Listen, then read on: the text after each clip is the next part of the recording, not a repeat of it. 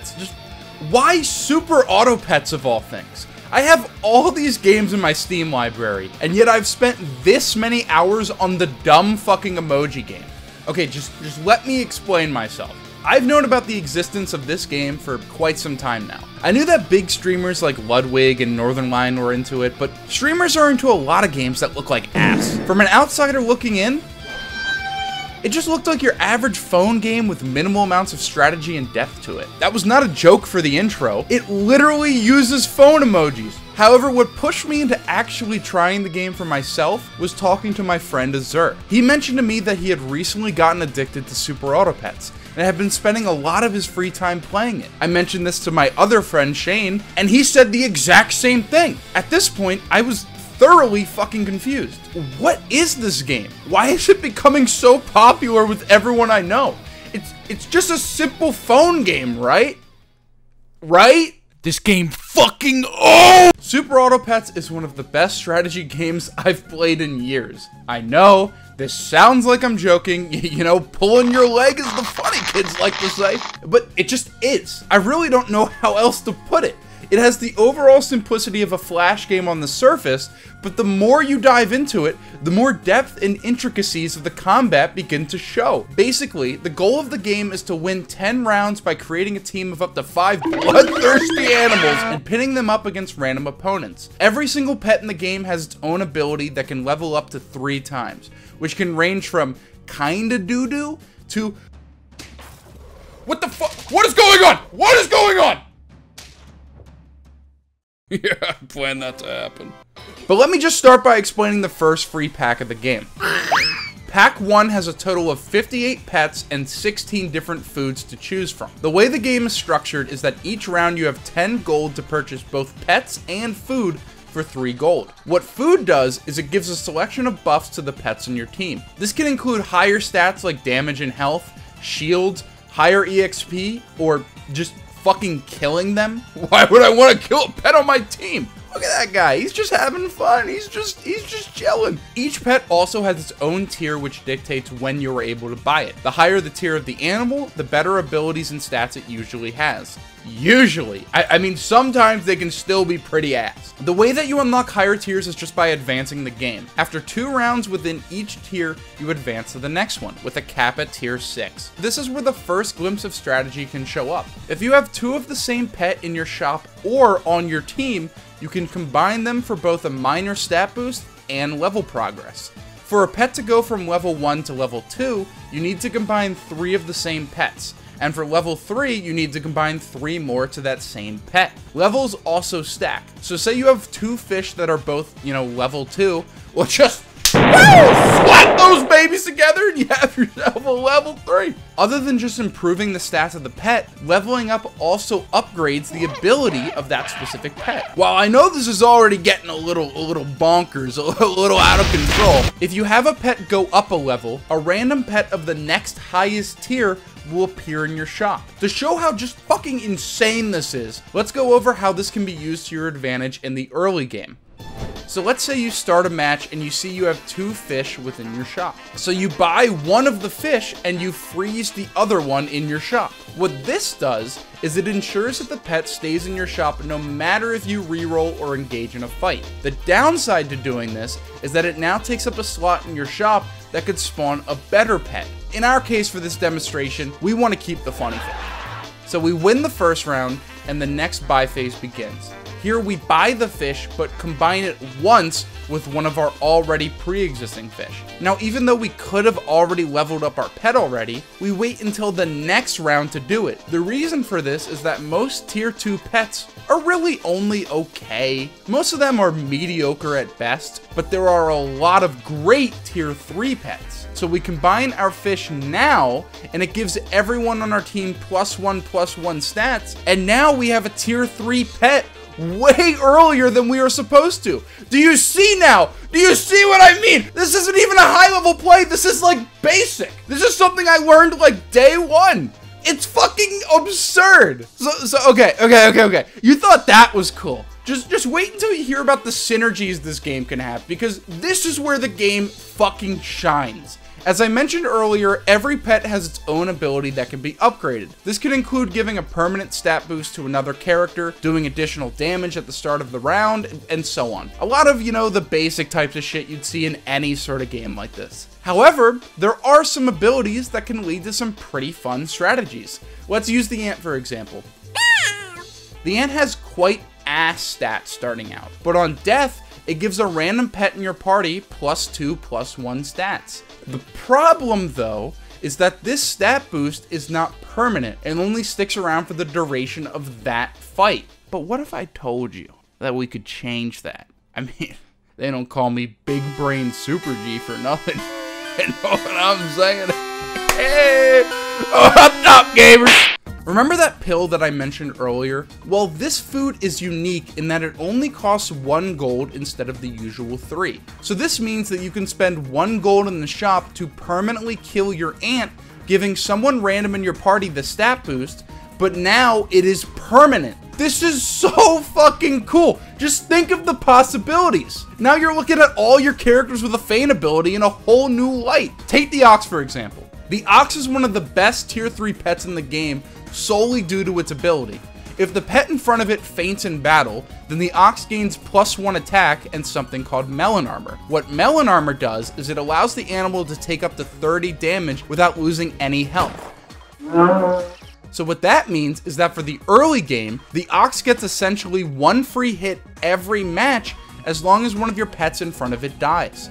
But what if we could make it better? Let's say we have a doo-doo ass pet in front of the ox. Well, we could just sell it for 1 gold, but you know, Big Brain Super G plays coming at you, is to pill the animal in front of the ox. This now both gives the ox melon armor and the +1 damage buff permanently. And you want to know something funny? Something that'll make your belly shake in glee? Oh shit!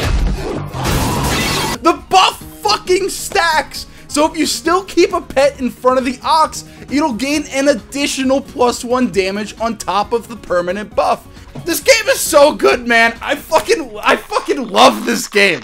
All of Super Auto Pets is filled to the brim with things like this. And if you still aren't convinced, let's go over one of my favorite scumbag synergies, the Honey Badger. Like, everyone fucking hates it, but I love it. I love it. It's just a dickhead thing to do. One of the foods in the shop that you can give to your pets to hold is honey. Whenever a pet that is holding honey dies, it spawns a bee in its place. This is absolutely essential for the pet in the back of the squad, due solely to the fact that the win state is just having your squad survive longer than the opponent's squad. So if the last 2 pets kill each other, the opponent will be out of pets, and I will still have the stinky bee that spawns at the end of the battle. It's such an annoying tactic, and I fucking love it. But what if we can make it even more annoying? Well, that's where the badger comes in. What the badger does is on death, it attacks with double its current damage to the pet in front and behind it. What this means is that if it's at the back of the squad with honey on it, on death, it will damage the enemy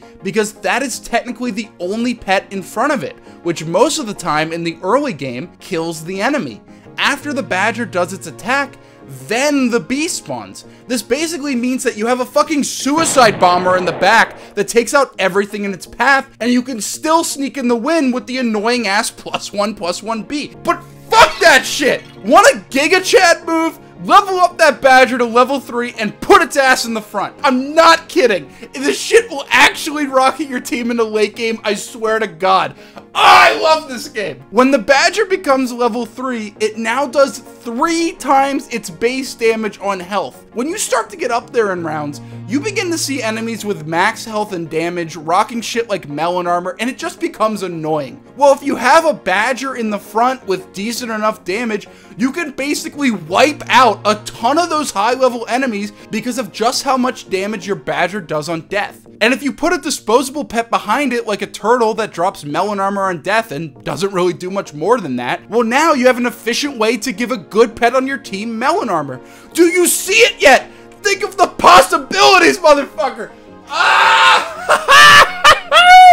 Oh, it's hot in my room. It's very hot. I'm like sweating. I can't, I'm sweating. This is where Super Auto Pets absolutely shines. Just the sheer amount of synergies you can have. Do you have a bunch of enemies that summon? Get a turkey that buffs summons and a tiger that repeats the turkey's ability, and suddenly you're the most annoying piece of shit in the game. Why won't you die, Nano Machine son? See a bunch of hedgehogs? Well, you could combine them at the back of your squad like a little bitch, or you could be a fat-ass gamer like me and put all those hedgehogs in the front for maximum chaos. I'm serious, if you want to guarantee wins in the early game, but also guarantee you won't get 10 wins, do this strategy. It's so much fucking fun.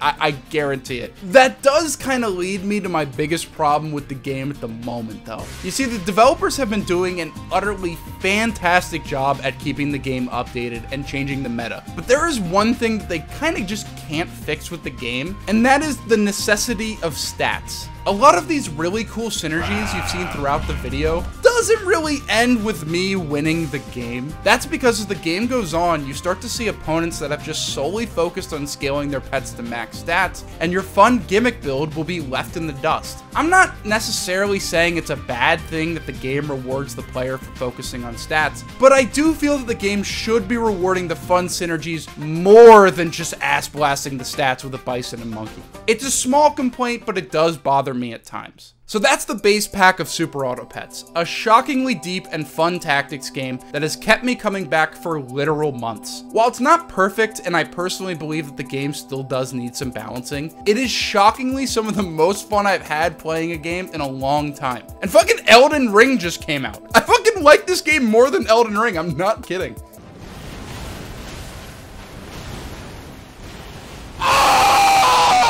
But we've just talked about the free pack. Like I explained earlier, the game also has 2 other pet packs that you have to pay money for. So let's start with pack 2. Pack 2 is honestly more of the same. There are arguments on whether or not it's worse than the free pack, but I think it's fun. They took away some of the pets from the original pack, like the giraffe, otter, and replaced them with new ones like the ladybug, eagle, and buffalo. Even with that, there's still a lot of fun combinations you can do, like having a level 3 turtle behind a microbe, which means that all your pets have melon armor, and all of your opponents now take 2 times more damage because that's some grade A ass play if I've ever seen it. But honestly, I can see people being disappointed that this pack doesn't really do anything too drastic to the game. For $5, it really does seem to kind of play it safe. I don't think that's a bad thing, honestly. And while I personally think it's absolutely worth the price of a fucking McChicken, I can understand why some people may be turned off. Now, pack 3, on the other hand, now this is pod racing. You know what yeah. They added in a whopping 57 new pets and 15 wholly unique foods. Like, Jesus Christ, guys, do you think that might have been a bit overkill? I'm not kidding when I say that this new pack drastically changes the dynamic of the game, and it's just honestly a lot of fun. Let's start with the new food, which I honestly find to be the most interesting change of the game. You see, in the first 2 packs, most of the food was either a form of armor, stat buffs, level ups, or a pill. Now, while there's a lot of strategy to do with those foods, pack 3 flips that idea on its head by adding in foods with negative stat effects. For example, the new broccoli gives a pet +3 health, but lowers their damage by 1 point. Fried shrimp, on the other hand, does the opposite by giving +3 damage, but -1 health. But you know what?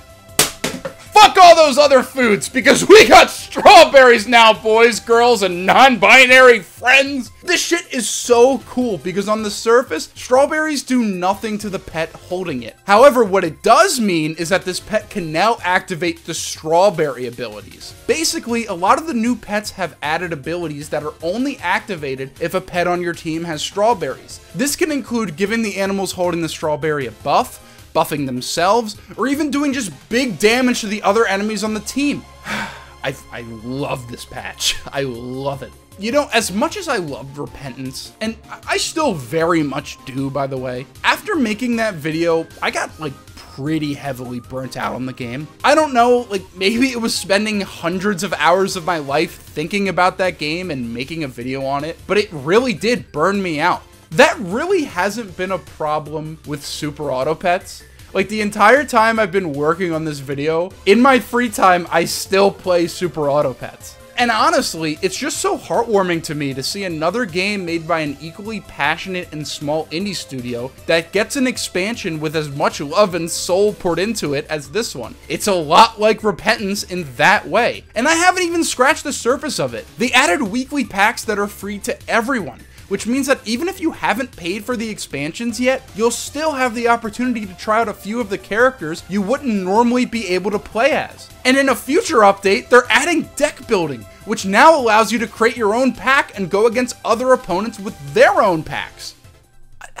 I fucking love this game.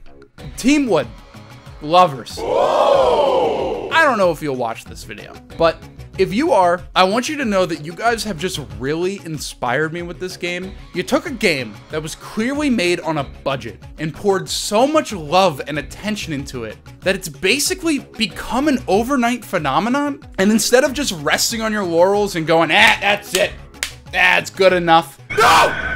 You instead decided to continually add more and more to the game until it's so good that it goes toe-to-toe with a lot of big budget strategy games out there. Hearthstone, Runeterra, all the other battle chess games out there, I genuinely recommend any fans of those games to give this game a try. So thank you, Team Wood. Thank you for overtaking my life and free time with one of the best casual games I've ever played. I'll support you guys with whatever you want to do in the future. And of course we gotta give this game a score, so Angry Joe, take it away. A full, highest rating that I can issue, 10 out of 10. And it easily earns the badass seal of approval.